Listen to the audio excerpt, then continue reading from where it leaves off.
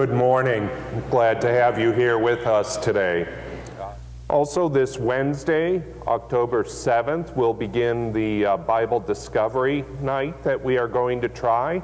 That'll start with a brief worship service of evening prayer at 6:30. Following that service at 6:30, we will have Christian education for all levels, preschool through adult, and that's when the confirmation instruction for public school will take place. And next Sunday, we'll begin our Sunday school program.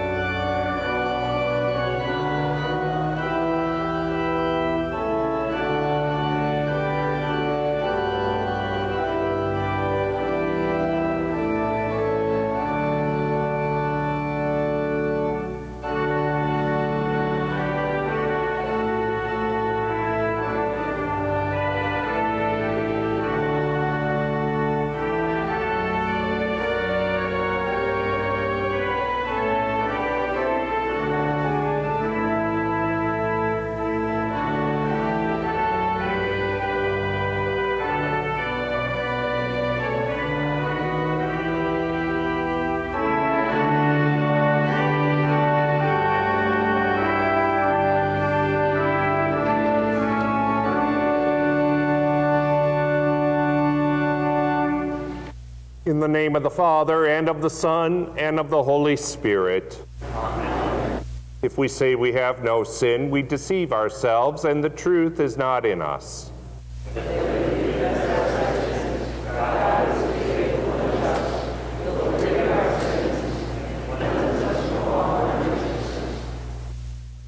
Let us then confess our sins to God our Father. Most merciful God, we confess that we are by nature sinful and unclean. We have sinned against you in thought, word, and deed, by what we have done, and by what we have left undone. We have not loved you with our whole heart. We have not loved our neighbors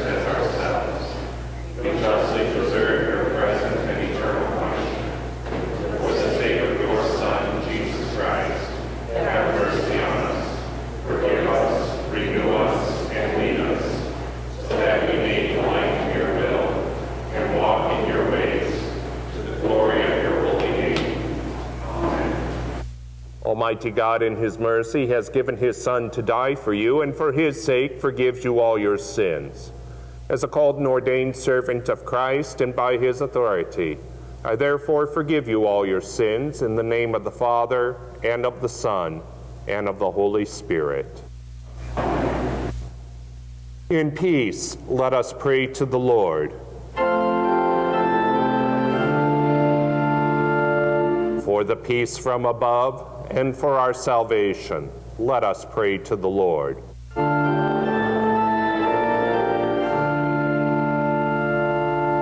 For the peace of the whole world, for the well-being of the Church of God, and for the unity of all, let us pray to the Lord.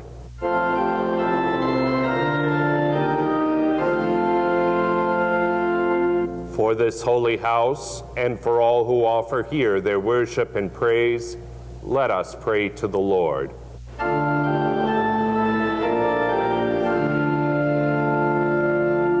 Help, save, comfort, and defend us, gracious Lord.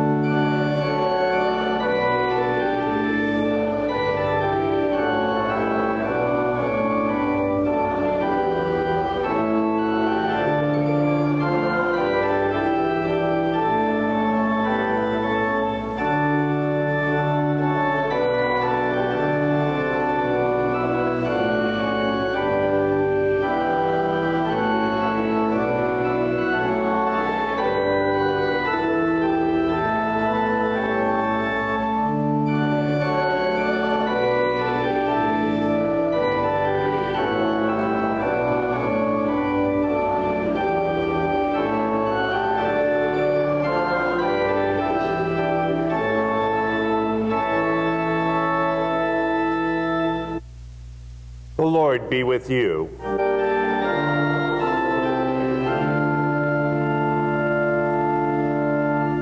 Let us pray.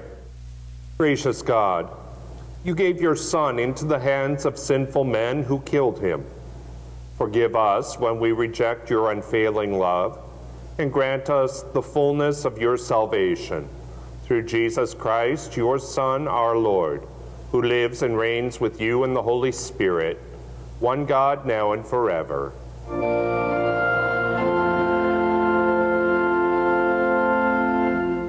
The appointed Old Testament reading is from the prophet Isaiah, the 5th chapter.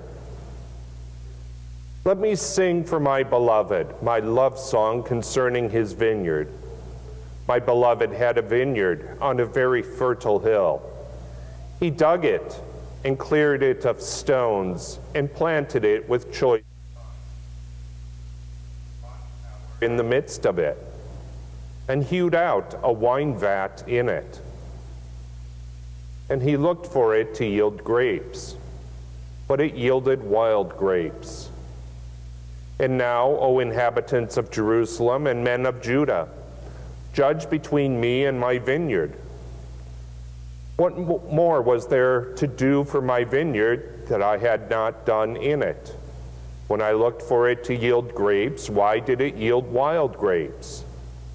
And now I will tell you what I will do to my vineyard. I will remove its hedge, and it shall be devoured. I will break down its wall, and it shall be trampled down. I will make it a waste. It shall not be pruned or hoed, and briars and thorns shall grow up. I will also command the clouds that they rain no rain upon it. For the vineyard of the Lord of hosts is the house of Israel, and the men of Judah are his pleasant planting. And he looked for justice, but behold, bloodshed, for righteousness, but behold, an outcry. The word of our Lord. The epistle from the letter to the Philippians, the 3rd chapter. Though I myself have reason for confidence in the flesh also. If anyone thinks he has reason for confidence in the flesh, I have more. Circumcised on the 8th day of the people of Israel of the tribe of Benjamin. A Hebrew of Hebrews. As to the law, a Pharisee. As to zeal, a persecutor of the church.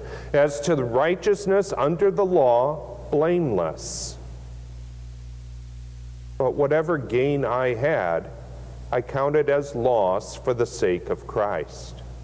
Indeed, I count everything as loss because of the surpassing worth of knowing Christ Jesus my Lord. For his sake, I have suffered the loss of all things and count them as rubbish, in order that I may gain Christ and be found in him, not having a righteousness of my own that comes from the law, but that which comes through faith in Christ, the righteousness from God that depends on faith, that I may know him and the power of his resurrection, and may share his sufferings, becoming like him in his death, that by any means possible I may attain the resurrection from the dead. Not that I have already obtained this, or am already perfect, but I press on to make it my own, because Christ Jesus has made me his own. Brothers, I do not consider that I have made it my own, but one thing I do, forgetting what lies behind and straining forward to what lies ahead. I press on toward the goal for the prize of the upward call of God in Christ Jesus. The word of our Lord. Thanks be to God.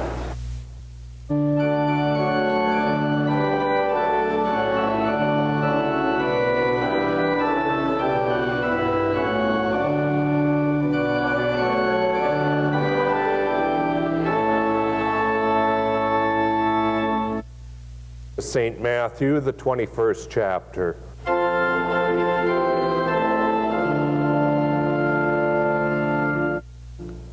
Jesus said, "Hear another parable.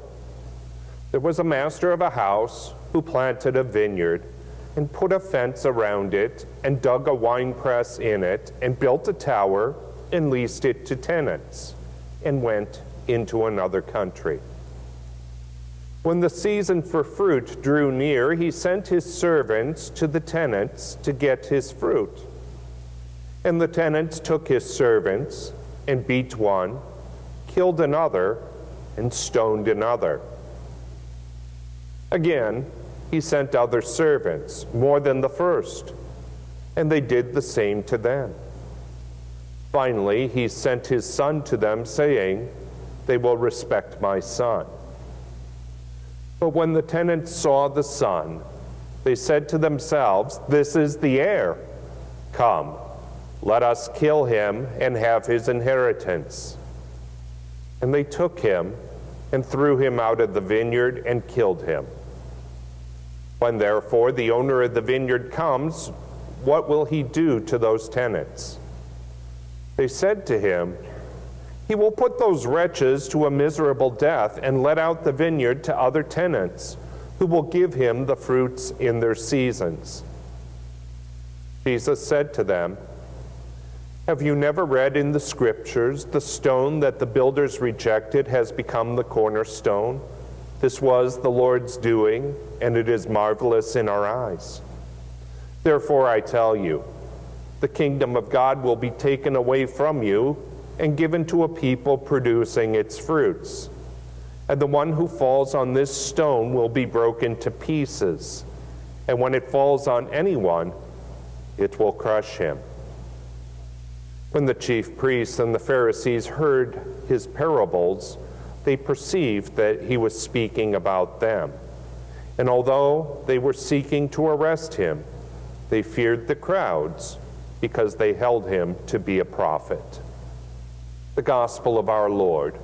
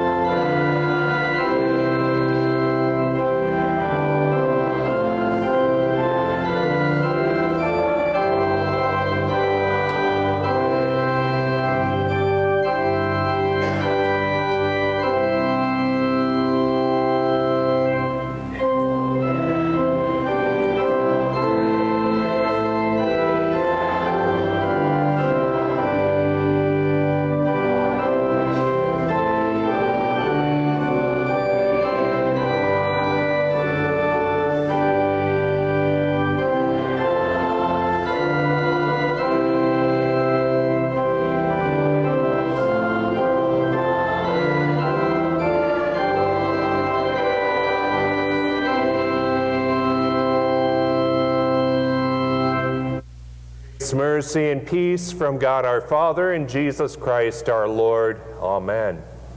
The text, the appointed gospel reading, especially the following. Jesus said, "Therefore I tell you, the kingdom of God will be taken away from you and given to a people producing its fruits."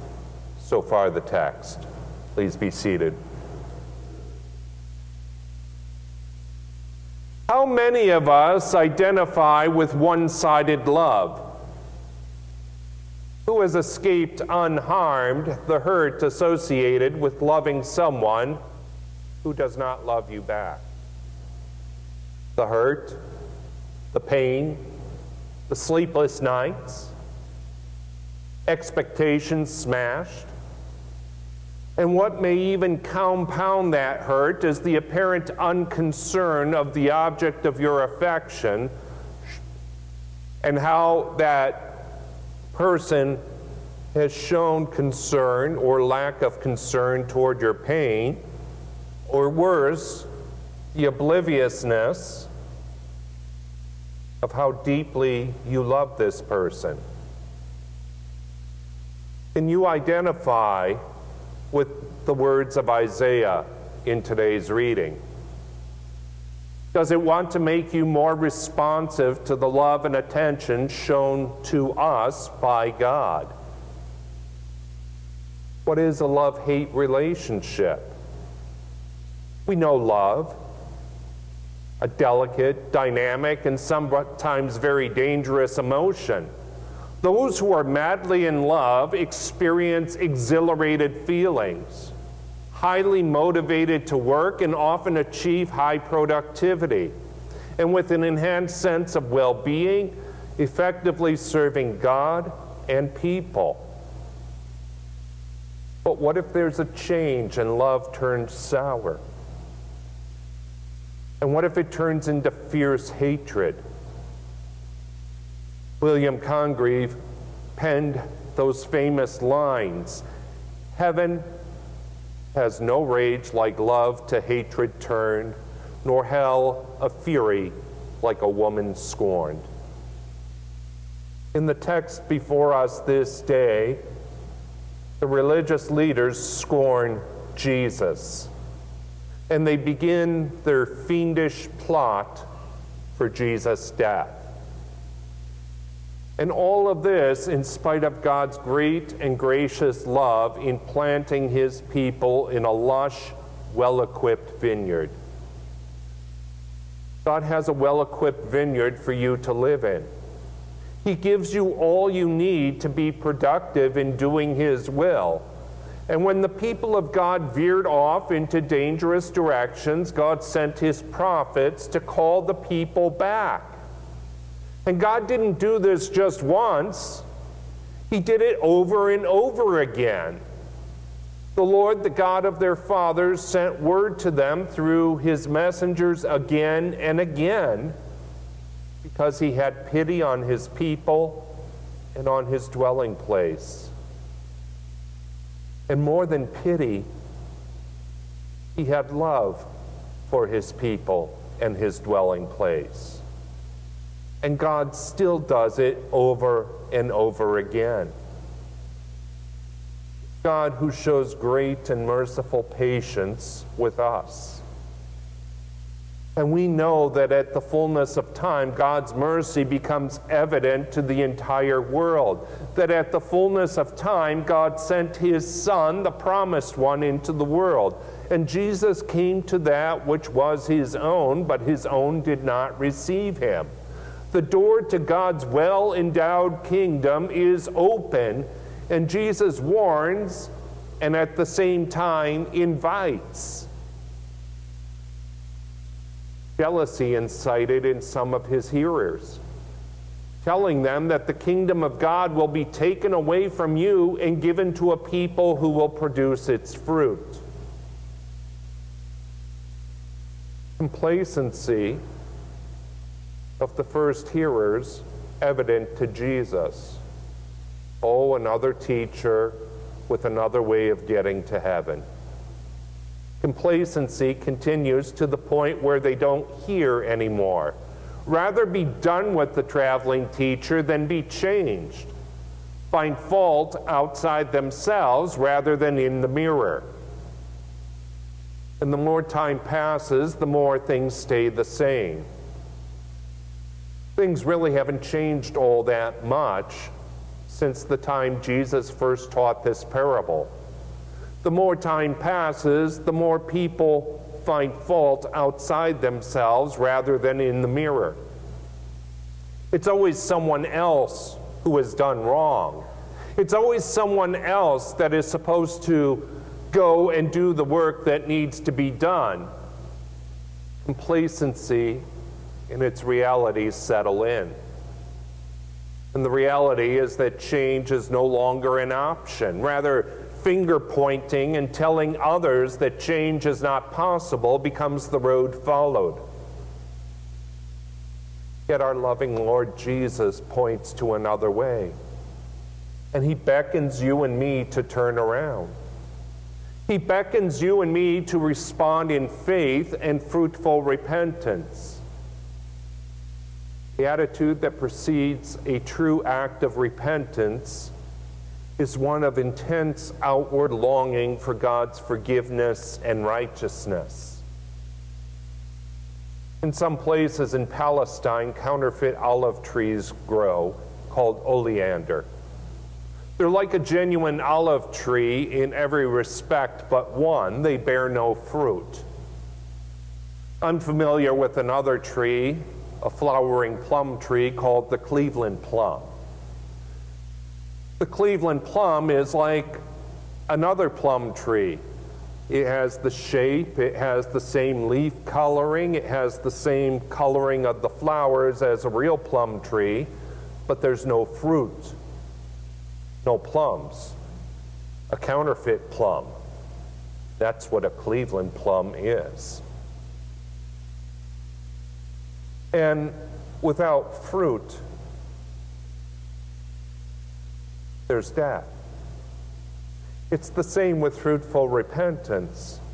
For repentance to be fruitful, there's the necessity of faith. For without faith, repentance isn't fruitful, but becomes counterfeit and leads to death. Each of you have been given different gifts in different measures. Some bear that fruit of repentance in more obvious and dramatic ways. Others bear the fruit of repentance in quieter, more subtle ways. God knows the gifts He's given you and the abundance with which He has given it to you. Not all of you can be like Mary Slessor. Mary Slessor served almost 40 years in Africa as a tireless pioneer missionary. All who knew her respected her and loved her. And when she died in 1915, they sent all her possessions home. A few faded garments, 2 Bibles, a hymn book, a perfume bottle, a pebble brooch, a hair bracelet, 2 lockets, her mother's wedding ring, a watch, a compass, and a fountain pen. 4 in this world's goods. And yet a great leader and powerful testimony of what God can do was someone who bears the fruit of repentance and takes God at His word. Now there's a danger when we read these stories of people of faith. There's a danger when looking at the life of Mary Slessor. And the danger is to hold her up as the ultimate example of what it means to be a fruit bearer in the kingdom of God. Let there be no doubt she did serve her Lord. But to hold her up as the only way of a faithful, repentant person bearing fruit in the kingdom is a disservice to Mary Slessor and a disservice to the Lord she worked for. God gave her her gifts in rich measure. He gave her the ability to be away from family, to share the gospel with people who rarely, if ever, heard it. The question is never, what do I have to do to be a courageous missionary like Mary Slessor? The question is much more personal. The question asked in the quiet, when you're facing the mirror. What gifts has God given me? And to use those gifts unselfishly for the furtherance of the kingdom.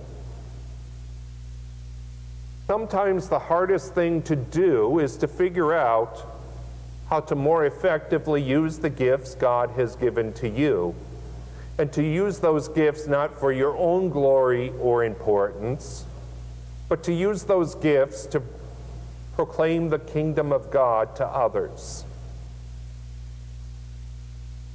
We know our Lord Jesus, who at great cost to Himself opened the door of the kingdom to you and all people, giving His very life for you, rising triumphantly from the grave, conquering death and opening the way of eternal life for you. This is what the Savior has done for you out of pure, intense love for you. And what the Savior has also done for you is given you fruit in superabundance, that you keep on bearing that sweet fruit out of a repentant heart. For where Jesus comes into your life and intersects your life, the vineyard is plush and rich, showering you with grace and mercy to use his gifts and the fruit he has so abundantly and bountifully given to you. Gifts to be used to proclaim the kingdom of God to those who have heard and those who have not heard, that the kingdom of God may continue to be fruitful in this time, until that time when Jesus ushers us all into eternal life. And the kingdom of God is there with us, face to face with our Lord and our Savior, Jesus Christ. Amen. The peace of God that surpasses all understanding, keep your hearts and your minds in Christ Jesus our Lord. We confess the common faith in the words of the Nicene Creed. I believe in one God, the Father Almighty, maker of heaven and earth, and of all things visible and invisible, and in one Lord Jesus Christ, the only begotten Son of God, begotten of his Father before all worlds, God of God, light of light, very God, very God, begotten, not made, being of the one substance of the Father, by whom all things are made, who for us men and for our salvation came down from heaven, and was incarnate by the Holy Spirit of the Virgin Mary, and was made man, and was crucified also for us under Pontius Pilate. He suffered and was buried, and the third day he rose again, according to the Scriptures, and ascended into heaven, and sits at the right hand of the Father. And he will come again in glory to judge both the living and the dead, whose kingdom will have no end. And I believe in the Holy Spirit, the Lord and giver of life, who proceeds from the Father and the Son, who with the Father and the Son together is worshipped and glorified, who spoke by the prophets. And I believe in one holy Christian and apostolic church. I acknowledge one baptism for the remission of sins. And I look for the resurrection of the dead and the life of the world to come. Amen. Let's pray For the whole people of God in Christ Jesus, and for all people according to their needs. Merciful Lord, you have planted us as your own vineyard, that we might bear good fruit for your glory. Grant to us grace, that we may be faithful and show forth in our lives the good works that glorify you and serve your purpose. Lord, in your mercy, gracious Father, embolden us by your Spirit, that we may give witness to your mighty acts. Bless the missionaries who bring the gospel to people who have not heard, and raise up faithful pastors who will nurture the congregations in their care with your word and sacraments. Give us ears willing to hear, minds willing to be instructed, and hearts willing to trust you in all things.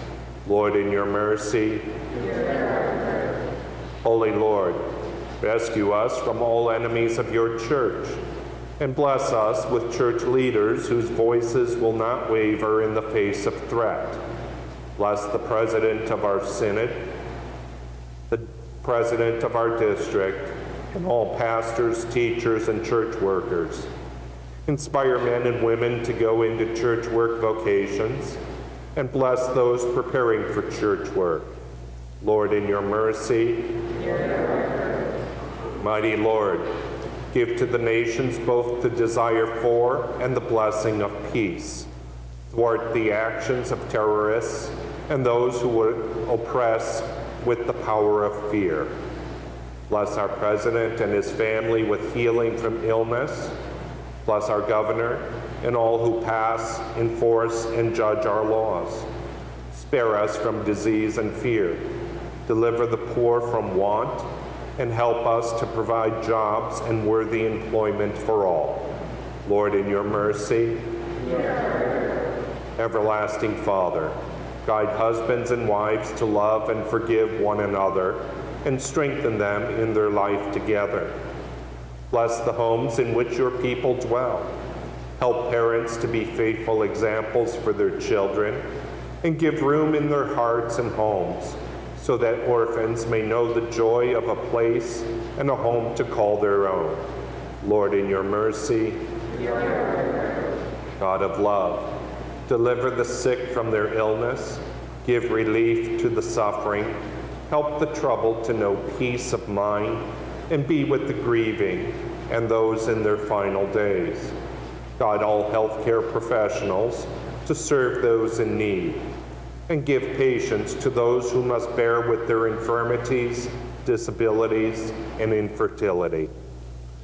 Hear us especially for your servants Teresa and Trish Backus, Joe Bauman, Carolyn Bonin, Brooke Delgoff, Doreen Fuller, Brad Haferman, Paul Hiles, Adele Klon, Violet Leonard, Ursula Rhodes, Ron Rogers, Amy Rogenbauer, Lucille Schrader, and Shirley Seehafer.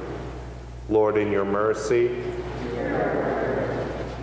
Heavenly Father, prepare our hearts to receive the Lord's body and blood in this Holy Supper, that we may be strengthened in faith, renewed in love, and nurtured in faith by our communion. Give to us unity of faith and harmony in our life together. Bring us at last with the saints who have gone before us, that we may attain everlasting life and dwell in your presence forever. Lord, in your mercy, hear us, O Lord, and give answer to the prayers of your people prayed in the name of our Savior Jesus Christ, whom with the Father and the Spirit you are one God, one Lord, now and forevermore.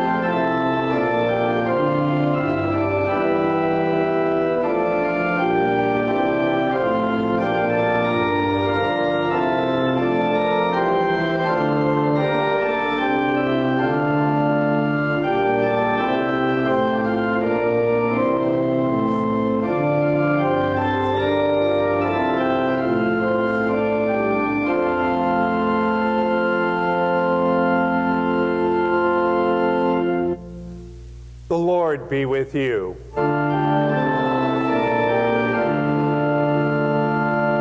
Lift up your hearts.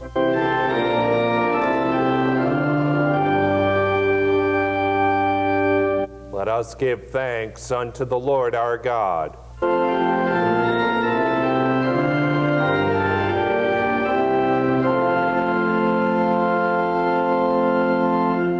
It is truly good, right, and salutary that we should at all times and in all places give thanks to you, Holy Lord, Almighty Father, everlasting God, through Jesus Christ our Lord, who on this day overcame death and the grave, and by his glorious resurrection opened to us the way of everlasting life. Therefore, with angels and archangels, and with all the company of heaven, we laud and magnify your glorious name, evermore praising you and saying,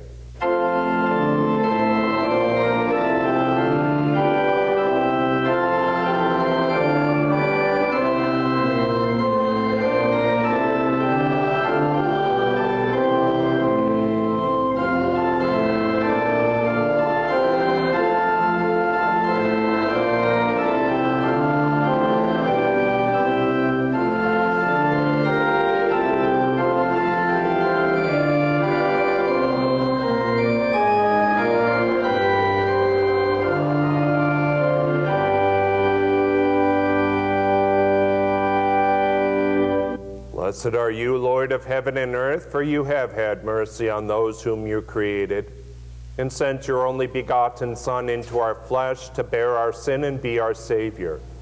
With repentant joy, we receive the salvation accomplished for us by the all-availing sacrifice of his body and his blood on the cross. Gathered in the name and the remembrance of Jesus, we beg you, O Lord, to forgive, renew, and strengthen us with your word and spirit. Grant us faithfully to eat his body and drink his blood as he bids us do in his own testament. Gather us together, we pray, from the ends of the earth to celebrate with all the faithful the marriage feast of the Lamb and his kingdom, which has no end. Graciously receive our prayers, deliver, and preserve us. To you alone, O Father, be all glory, honor, and worship with the Son and the Holy Spirit, one God, now and forever. Amen. Lord, remember us in your kingdom and teach us to pray. Our Father, who art in heaven, hallowed be thy name. Thy kingdom come, thy will be done, on earth as it is in heaven. Give us this day our daily bread, and forgive us our trespasses, as we forgive those who trespass against us. And lead us not into temptation, but deliver us from evil. For thine is the kingdom, and the power, and the glory, forever and ever. Amen. The same night in which he was betrayed, took bread. And when he had given thanks, he broke it, gave it to his disciples, and said, "Take and eat. This is my body, which is given for you. Do this in remembrance of me." In the same way, he took the cup after supper. And when he had given thanks, he gave it to them, saying, "Drink of this, all of you. This is my blood of the New Testament, shed for you for the forgiveness of sins. Do this as often as you drink it in remembrance of me." The peace of the Lord be with you always.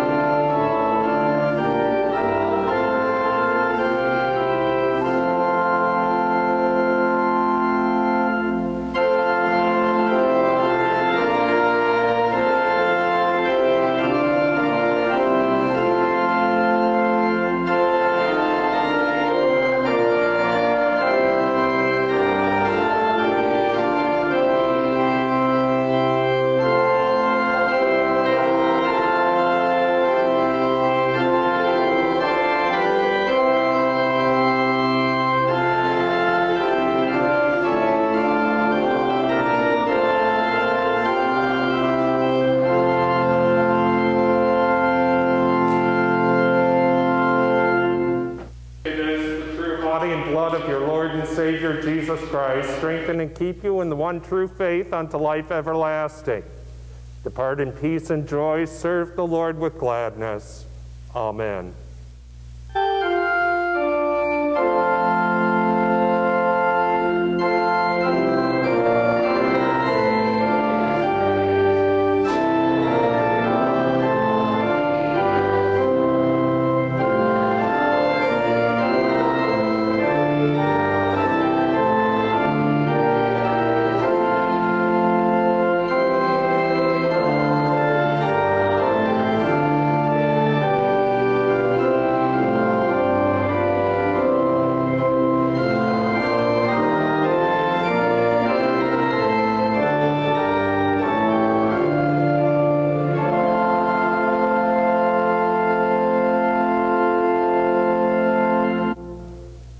Let us pray.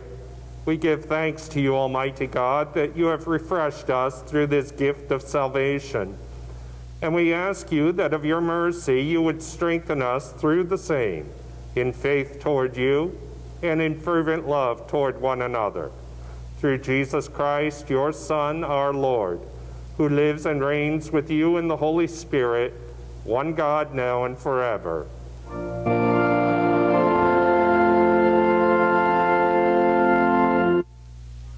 And keep you, the Lord make his face shine on you and be gracious to you. The Lord look on you with his favor and grant you his peace.